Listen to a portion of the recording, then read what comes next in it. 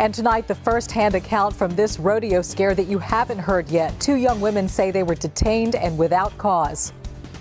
All I hear is, put your hands where I can see him, put your hands where I can see him. And then the cop proceeds to say, oh, I have two black females, I got the shooters, I got the shooters. The pair recounted the frightening encounter on a video posted to Facebook. You will see it only on 2 tonight. Those women, 17 and 20 years old, said they did just what everyone else was doing at the rodeo. They ran, but they soon found themselves involved in their worst nightmare. Channel 2's Sion Rhodes tonight with the exclusive story. Sion. And those young women said they couldn't believe that after running from a possible shooter here Tuesday night, they found themselves at the other end of a deputy's gun. In the midst of the chaos and confusion at the rodeo carnival Tuesday night. Look like they running for their lives.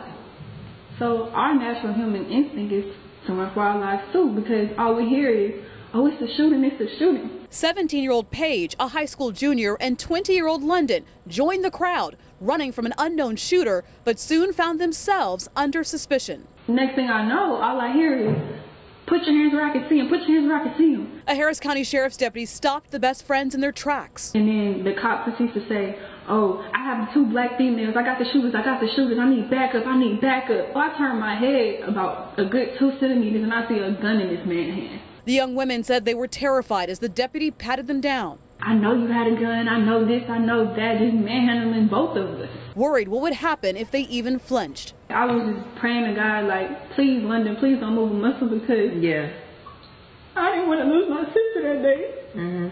My heart dropped, it sunk. Vanessa Posey, London's mother, met with the sheriff's office today demanding answers and accountability. I think they do need retraining because the initial response should not be pull out that gun and put your gun in a child's face. It's very traumatizing. It's not something that we can just get over in a day. It's not something that we can just sleep on. It's going to be here for the rest of our lives. The rest of our lives. And we asked the sheriff's office why that deputy detained those two young women in particular. A spokesperson would only say it's because they matched a, quote, general description of people who may have been involved in the shooting and that they were briefly detained but then released.